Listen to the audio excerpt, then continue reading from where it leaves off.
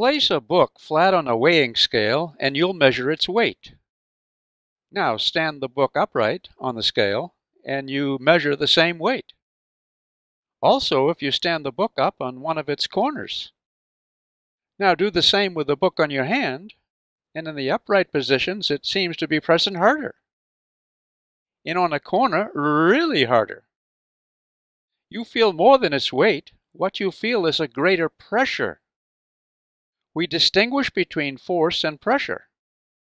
Pressure is defined as force per area.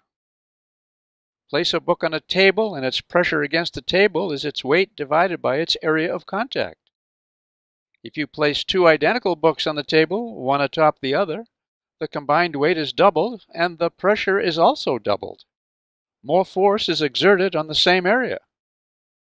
Stack more books atop the two and weight and pressure further increase. The pressure is due to the weight of the stacked books. And so it is with liquid pressure.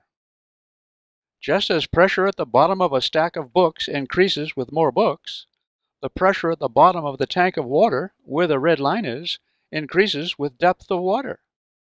The pressure at the bottom of a tank of water is due to the weight of water above, plus the weight of the air above it, a point that I'll come back to in a moment. The water pressure is directly proportional to the depth of the water. We express depth with the letter H for height of water. We're considering water here, but the physics applies to any liquid. Pressure is proportional to depth. Liquid pressure also depends on the weight density of liquid, that is, the newtons of weight per cubic meter, which we express by the Greek letter rho. We know that mercury has a greater density than water, so there's more pressure at the bottom of a flask of mercury than in the same flask filled with water. So we say, pressure is proportional to density. Putting these ideas together, we say that pressure in a liquid equals weight density times depth. More specifically, the depth beneath the water surface. You can check the units here. If rho is in newtons per cubic meter and h is in meters, the product, rho h, will be in newtons per square meter, which is pressure. If we express density as mass per volume instead of weight per volume, then the equation takes the form pressure equals rho gh, where rho is kilograms per volume, which when multiplied by g, the acceleration due to gravity, gives weight density newtons per volume.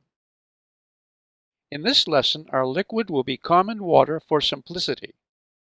At twice a given depth, water pressure is twice as much. At 3 times the depth, water pressure is 3 times as much, and so forth. Now back to the atmosphere. We live in an ocean of air, and just as pressure at the bottom of a body of water is due to the weight of water above, atmospheric pressure is due to the weight of air above a given point in the atmosphere. So total pressure equals water pressure plus atmospheric pressure. We'll treat atmospheric pressure in a future lesson, and for now just acknowledge that the pressure at a point beneath the surface of water is due to the weight of water above that point plus the weight of the atmosphere. Then we're speaking of total pressure, the sum of both air and water pressures. In this lesson, we'll concern ourselves only with water pressure without regard to the normally ever-present atmospheric pressure. Let's keep it simple. What's interesting is that pressure does not depend upon the amount of liquid present. Volume is not the important factor. Depth is. The average water pressure that acts against a dam depends on the average depth of the water and not on the volume of water held back by the dam. As an example, a large shallow lake with a depth of 3 meters exerts only half the average pressure against a dam that a 6 meter deep, small, deep pond exerts. Consider this set of vases connected at the bottoms and filled with water. These are called Pascal vases and are popular in classroom demonstrations. Although the volumes of water in each vase differ, the depth of water is the same in each. That means the pressure at the bottom of each vase is the same.